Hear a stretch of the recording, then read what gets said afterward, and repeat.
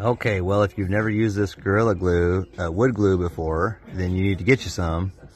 I've been using it for probably about close to 10 years probably already.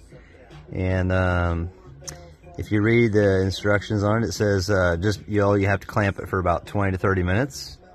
And of course, I'm one of them type people that like to let stuff go for a while, even overnight sometimes, depending on the temperature and all that.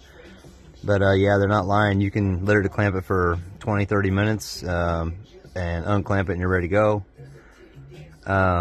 It's waterproof when it dries, and it dries a natural color, so it's perfect for like what I'm using here. This is just some 1/4 inch subfloor, Luan we call it. And so we're going to do a little test here real quick. And I'm going to put some of this on there, and we're going to stick these two together. I'm going to clamp it, and then we're going to come back in 20 minutes. And we're going to see what happens when we break it apart. So let's go ahead and put some on there. It's still open from a while ago. I was using it in here. So we won't put very much here. Let's just... I don't want to make it enough to where it'll smash out everywhere. This wood is kind of porous, so I'll have to put a little bit. That's enough. That's probably even a little bit too much for what you'd normally do.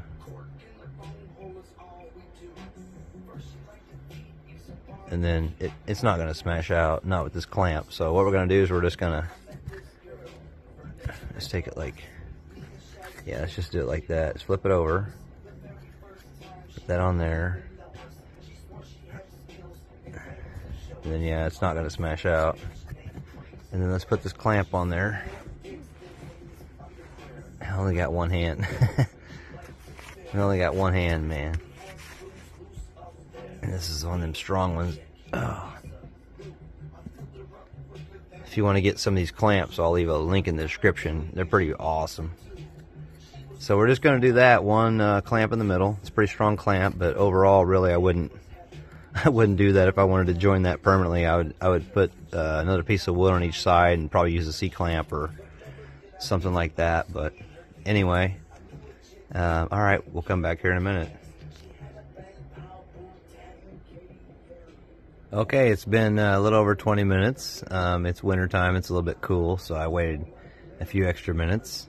And so we're going to see what happens. So I'm going to use this little Milwaukee box here. Since it's pretty strong, we're going to use it to break it. I'm going to go ahead and just see what happens. I only got one hand here, but let's see what happens. I'm going to try to break it right now, and we're going to see where it breaks at.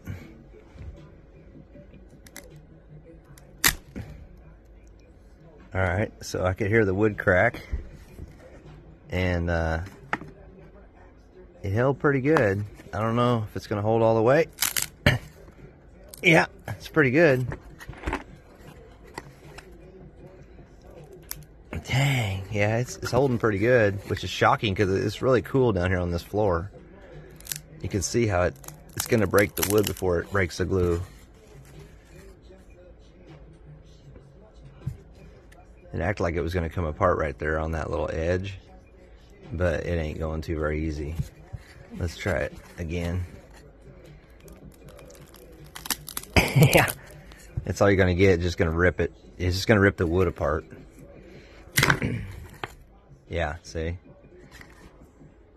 And you know what? Yeah, it's still not quite all the way dry. So this time of year in the winter, I would definitely recommend either getting it into a really warm environment, which this wood wasn't before I brought it in, and then make sure your glue's warm and make sure it don't freeze, and then make sure that all of your wood and everything is fully warmed up to at least 60 or 70 degrees. So yeah, it's a little tacky. So like I said, with that one clamp right in the middle, you can see that it stuck really good in the middle. So with just having the one clamp in the middle, you're not going to get full clamping force on that. So I'm not surprised, you know. But overall, like I said, you can glue anything. I've glued 2x4s, 2x6s. I've glued everything with this stuff, and it will not come apart once it dries. It says to clamp on there 20 to 30 minutes, but it also says fully cures at around the 24-hour mark. So that's what I would do. Just leave it clamped as long as you can.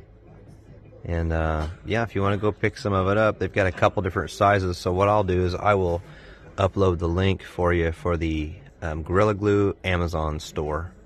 So yeah, just check the description below and I'll have the links in there and you can go get some of it. They got a lot of products. They've got duct tape, all different types of stuff. The epoxy, I've done a video on that. So if you want to see that one, you can go watch it. But all right, well, catch you later.